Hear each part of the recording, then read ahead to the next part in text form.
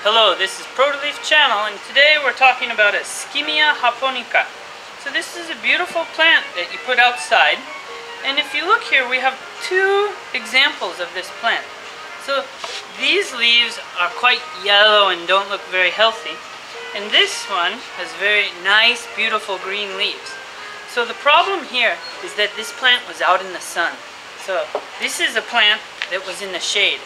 As you can see, this looks much better. So make sure when you plant your Skimmia japonica that you put it in a nice shady area. Thank you very much.